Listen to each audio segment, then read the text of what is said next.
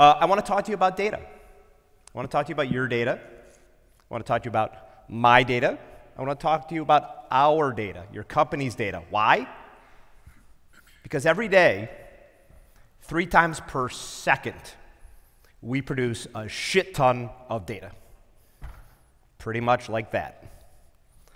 In fact, as a result, information is largely considered to be the oil of the 21st century, and every company now is a tech company. Is there anybody here from CBRE, by the way? I can't really see with the lights.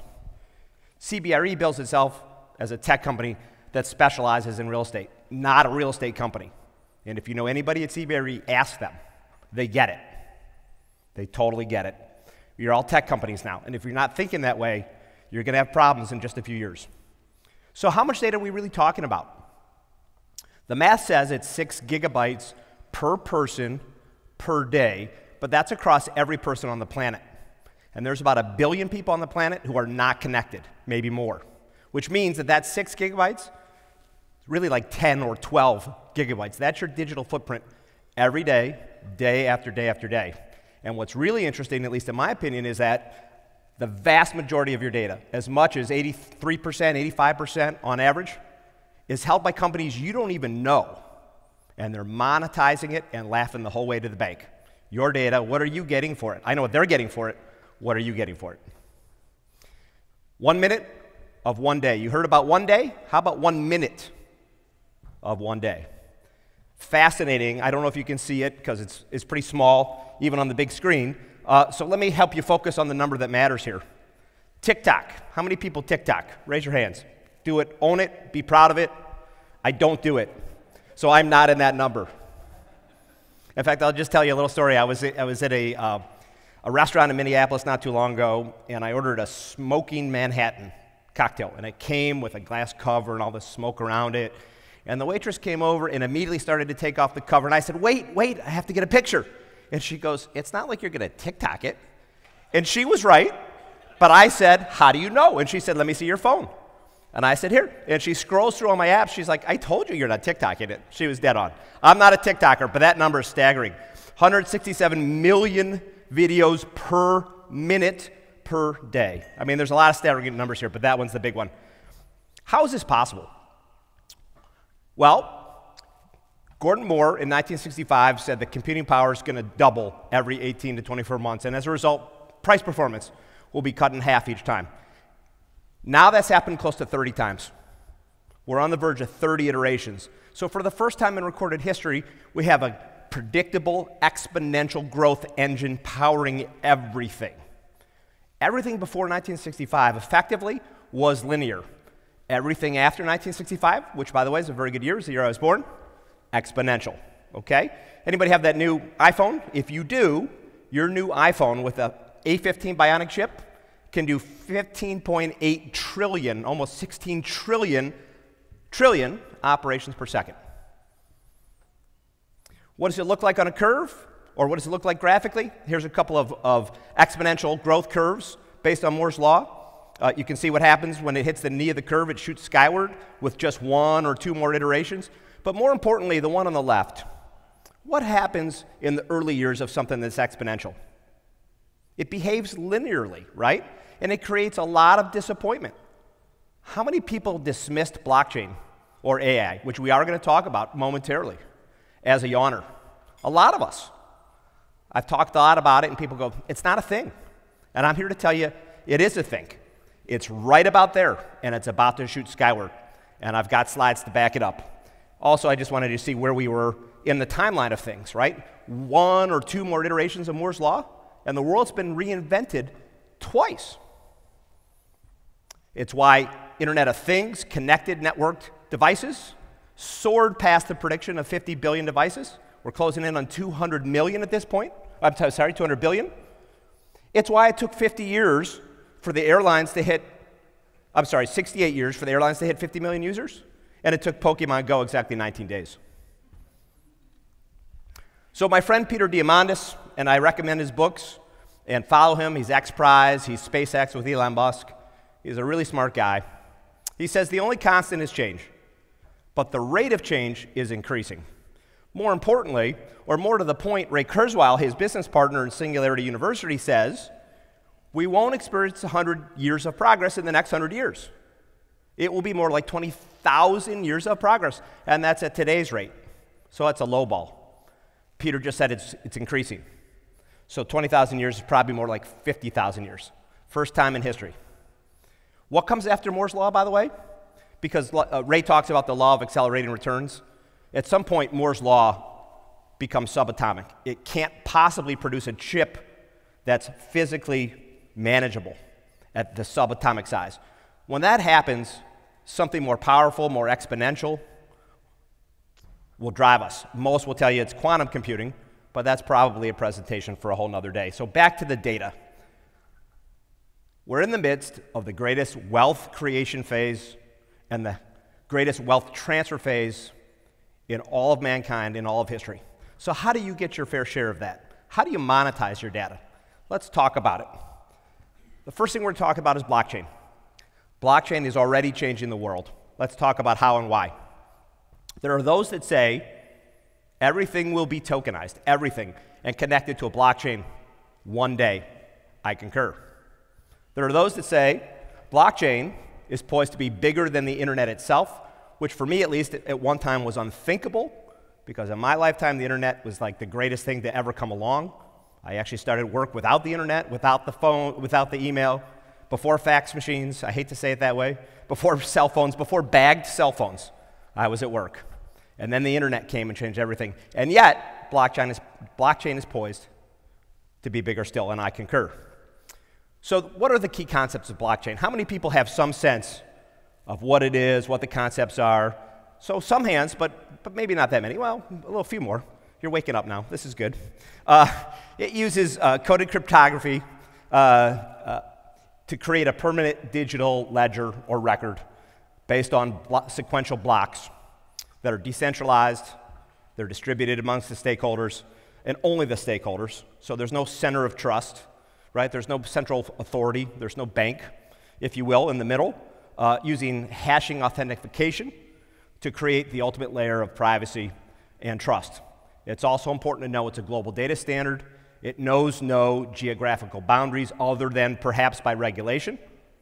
It's also important to know that Bitcoin and crypto and blockchain are similar but different. Most people think they're one and the same. Who knows which one came first, blockchain or Bitcoin? Anybody know? Most people think blockchain came first and Bitcoin was the first sort of killer app, and it's really the other way around. Bitcoin and cryptocurrency as a concept was invented, and then they actually needed the infrastructure and the mechanics to make it work, and so they invented blockchain. But I don't want to talk about crypto, I want to talk about the real estate applications for blockchain.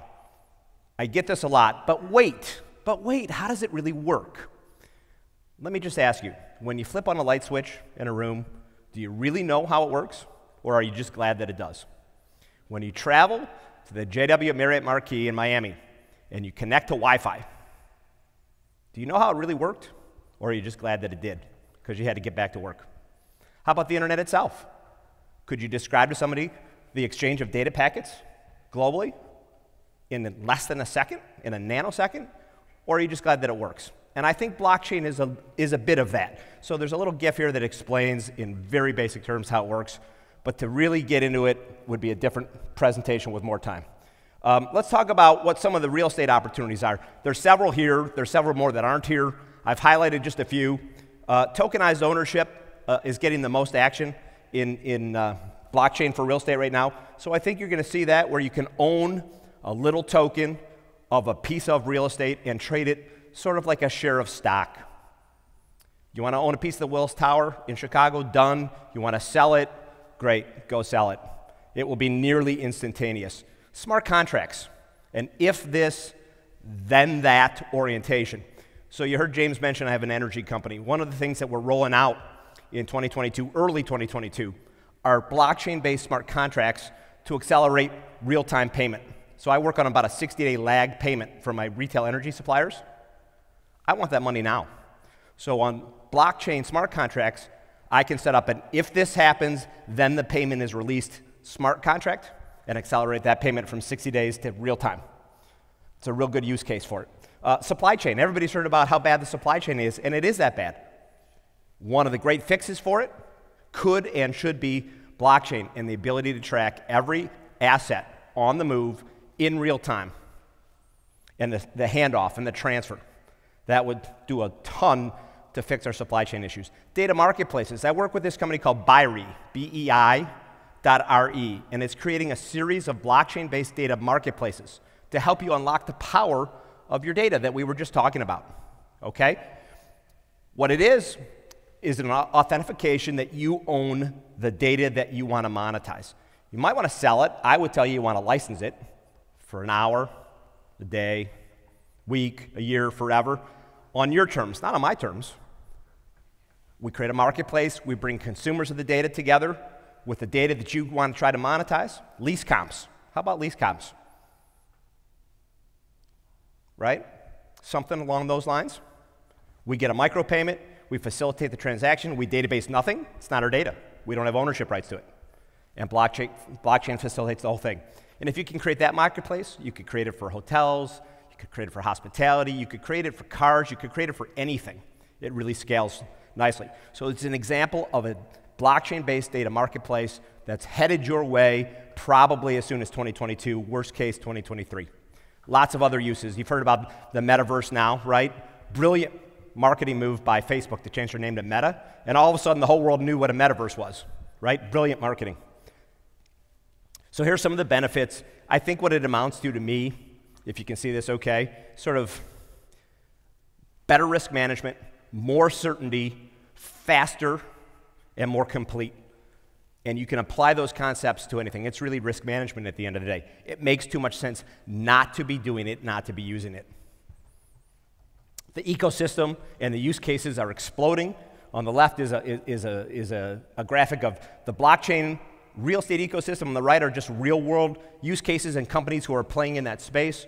I know it's hard to see, but you can Google this stuff and find it. It's amazing. We've hit a tipping point. In fact, 2021 will go down as the year that blockchain hit that knee of that curve and shot skyward. Just look at the VC funding.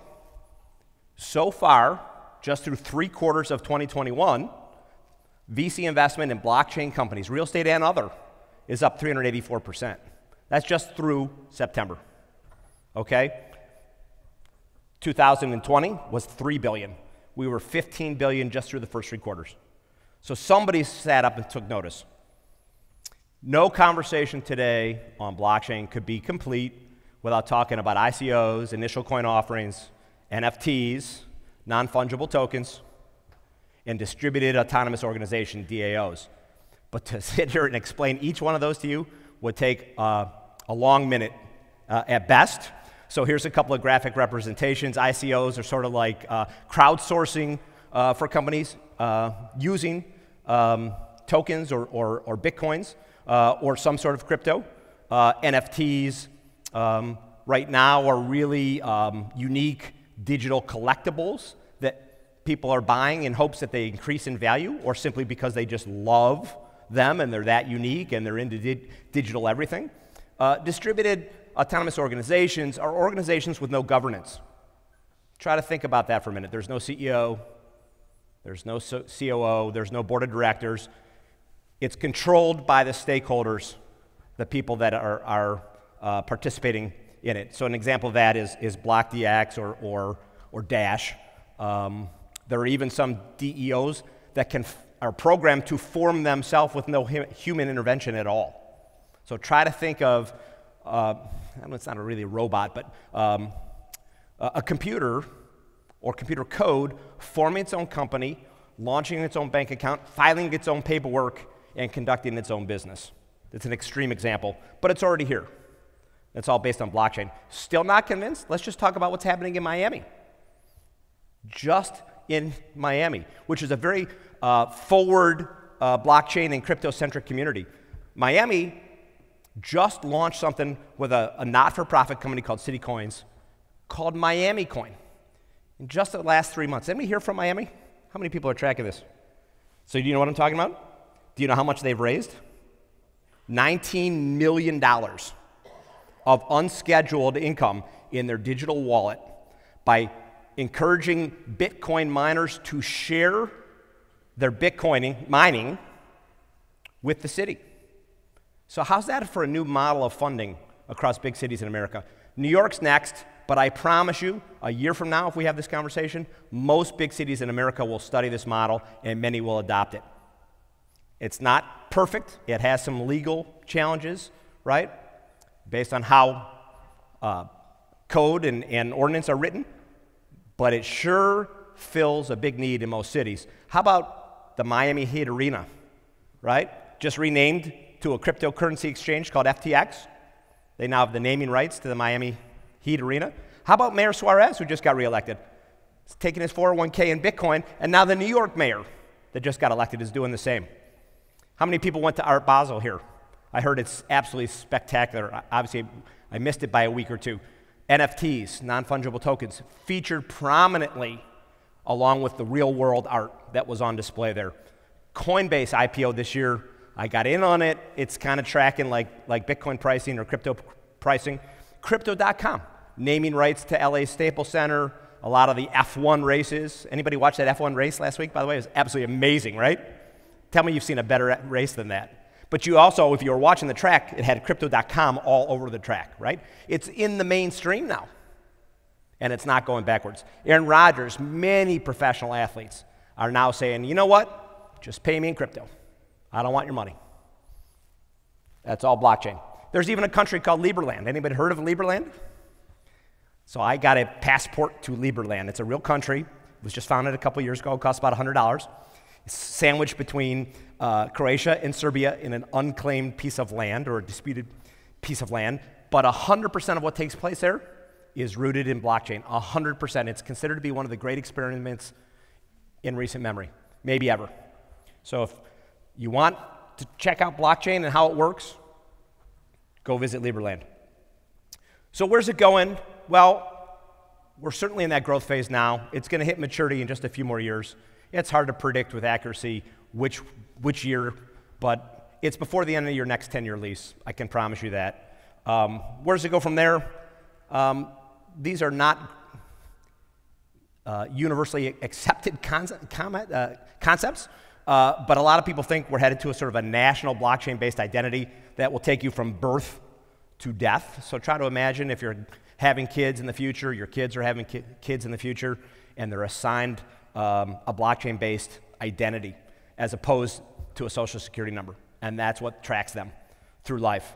Medical, how many times have you gone to a doctor's office and filled out the clipboard, and then you go to a different doctor and you have to fill out the clipboard again, right? Anybody had that experience?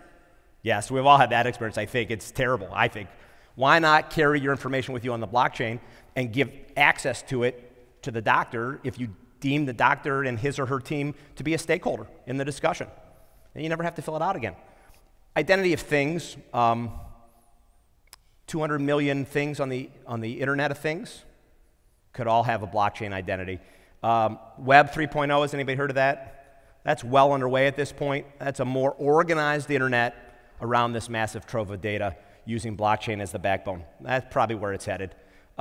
Tim Draper says, Bitcoin and therefore blockchain, one of the greatest technical advances humanity has ever seen. I'll leave it there for now. I want to move on to artificial intelligence. This is a creepy GIF, if you ask me, by the way. That's Google's eye in the sky. The eye in the sky never lies.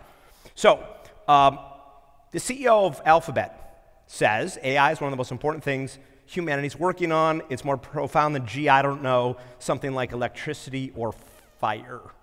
Could you imagine where we would be in the world without electricity or without fire? One day soon, we're going to have the same sentiment about AI. Unthinkable. I don't know if anybody knows James Whitaker, but he's a really interesting character. He's a professional speaker now. He used to be the lead engineer at Google and Microsoft on their browsers. So you have him to thank, him and his team to thank for Microsoft Explorer and for Google Chrome. And I met him a little bit before COVID at a real estate conference, and we were sitting at a table, and we're all arguing about the greatest disruptive technologies, and we're talking about automation and robotics and EVs and all the stuff you would expect we're talking about, and he's just sitting over there being quiet, and all of a sudden he wakes up and he goes, "You're all out of your effing minds. It's all about AI. AI and everything else. Everything else falls in line under AI. And it really made, I remember it, it really made an impression upon all of us. So here's what he said, mark my words. When it comes to disruptive tech, there's really only one thing to talk about, and it's AI. Everything else falls in line under that. Here's what Elon Musk has to say about it in his own words. It's really quite close to, or very close to the cutting edge in AI, and it scares the hell out of me. It's capable of vastly more than almost anyone knows. And the rate of improvement is exponential. There's that word exponential again, right? So, if you watch the graphic on the right, you will see that AI will contribute as much as $16 trillion to global GDP by 2030, which means it is the largest, fastest growing market in the entire world, all before the end of your next 10-year lease. How many people know Sophia? This is the most advanced form of AI so far put out onto the earth. She's actually been granted citizenship in Saudi Arabia. I encourage you to Google her and see some of the videos, or maybe you've seen her on TV. She does a lot of interviews. None of it's scripted. It's fascinating to see Sophia interact with the real world using AI as the driver. In real estate, it's everywhere. It's already everywhere. The vaccine that was rushed to the market, how did they get it right so fast? And I know this is a controversial topic and not everybody will agree on it. They modeled it with AI, and they narrowed down hundreds, if not thousands, of possible fixes before AI led them down the path of mRNA. And that's how we got it done so fast. So it really had a big hand in fewer deaths in COVID, believe it or not. Digital twins coming our way. I mean, so many things here. Improved forecasting. It's a good way to look at it. Here's the AI 100. Again, I know it's too small to read, but the space is being filled daily by new players. Eric Schmidt, the former CEO of Google, says AI will lead to breakthroughs in everything, everywhere, every industry in the next 10 years, transforming how we use energy, how we treat disease, how we combat climate change. It will become crystal clear in 2022, and the last I checked, it's December of 2021. Are there X factors? You bet. Cybersecurity, cybercrime, that's a big one. How about 5G and GPS and the satellite network? What if somebody took out our satellite network? Where would we be? That's a big X factor in my book. How about when Gen Z and Gen A come of age? What's their attitude? What's their spending power? Are they decision makers? Are they in politics? Are they making the rules? What do they have to say about it? How about data accuracy, or the truth economy, as some people call it? Back in the day, we only had 3 sources of truth: ABC, CBS, and NBC. That's all there really was, right? Now, there's thousands, and they all have the shade of truth that you like, which is why you go there. But if you feed shades of truth into AI, it's only going to be as good as the data that goes into it. This is a big X factor. How about the pace of change? We could do all this now, but is the business world, is the social realm, is the political world ready for this? Or do we keep electing people who really don't know the concepts or understand the concepts and cannot lead us with policy? I'm not taking sides. I'm just saying, right? So Bill Gates really got it right. When's this happening? Well, probably more than 2 years and probably less than 10. And I think he's going to be spot on in this case. What can you do about it? A lot. Jump in. Pick one thing. Self-educate. Go deep. There's lots of resources. Spend 5 extra minutes Googling instead of watching ESPN or whatever, or binging on Netflix, which is what my wife and I do. Here's your new reality. This is the smart city. We're all participating in it in some way. That's why we're all here. It's going to have a foundation of blockchain and an overlay of AI, and it's going to drive your ability to unlock your data and achieve a level of monetization that you hadn't previously been thinking of or working towards. At least I hope so. So with that, I'll close it out. You have to get to the future ahead of your customers. Be ready to greet them when they arrive. I think that really sums it up nicely. With that, I say let's go to work. Thank you very much. I appreciate the opportunity to talk to you about all this.